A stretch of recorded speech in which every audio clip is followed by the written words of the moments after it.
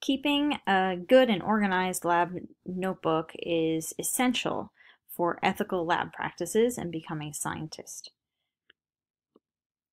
There are a few simple rules that we ask you to follow and we'll be checking for on a regular basis, namely at the end of every experiment or the end of every day.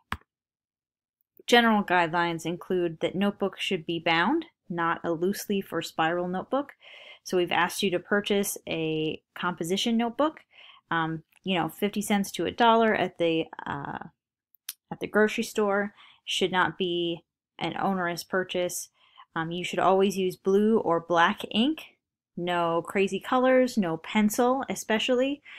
We don't want to use pencil because that's easily erasable, and we want our record to be a permanent record of what we've done, whether we've made mistakes or not. We ask you to write directly into the notebook. Do not transfer from other sources. So don't take a napkin to write down the masses from the balance and then transfer those numbers into your notebook. Make sure you bring your notebook with you and write directly into your notebook. You need to maintain a table of contents on the first few pages. So set some space aside for this before you start writing in your notebook. You're going to number all pages. There should be no missing or torn out pages. That's another consequence of having that bound notebook rather than a loose leaf notebook. If a page is missing, it should be obvious that there's a torn edge there or something. And if pages are missing, that's an ethical violation. All entries should be legible and organized. I know a lot of people have poor handwriting, and so this is really the time when you want to really try to make sure that other people can read your notebook. More importantly, that you can read your notebook and that it's organized well so that you can find what you need to find later. You should not have any obliterations or whiteout in your notebook. Since you are using pen and not pencil, if you make a mistake, you're going to use a single strike through that mistake, and you're going to initial the mistake and then write the correct thing. Date and initial all work. So at the end of every day, at the end of every page, you should be initialing every page, and your lab partner should be initialing at the end of every experiment. So I can just show you some examples of these things. So first of all, you can see here we have an example of a table of contents. We've got a date column, a title for what was happening that day, and a page number. These could be literally every single page, or they can be a page range. That's fine. Maybe you have experiment 1, glassware, what is it good for? And then you have a range, of pages that covers, and maybe a range of dates. That's fine. You don't have to label each one of these things.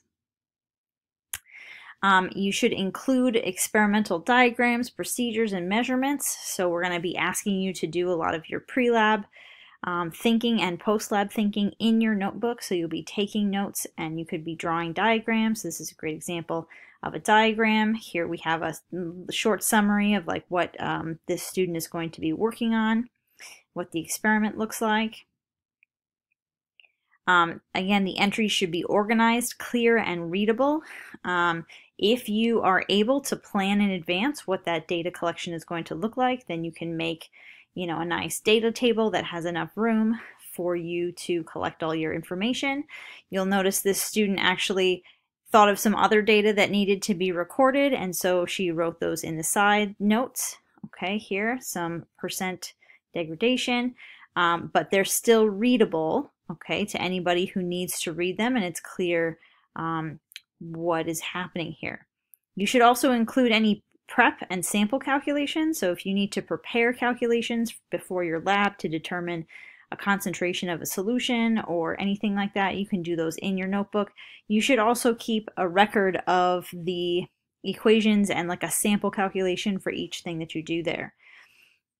Again, page numbers should be at the on every page, but it can be at the top or at the bottom, whatever you prefer. Everyone makes mistakes, but do not scribble them out in your lab notebook or use whiteout.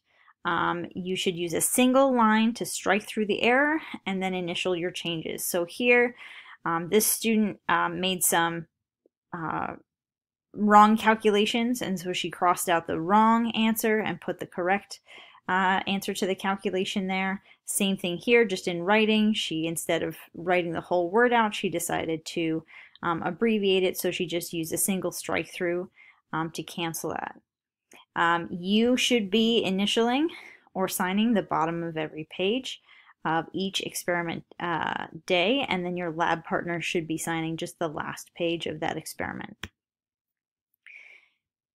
Moving into the post-lab, you should tape into your notebook any summary of manipulated data and plots.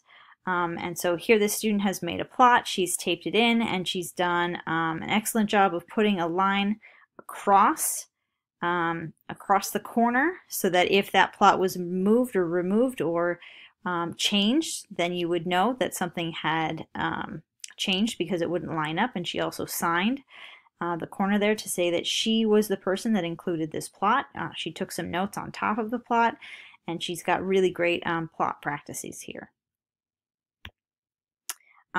If you have large spaces that are not used, so maybe at the end of an experiment, you're just finishing up your thoughts, you're finishing up a calculation, and you have a half a page that is empty and you intend to leave it empty, then you should put a whole strike through that large space to indicate that you intended to leave it blank.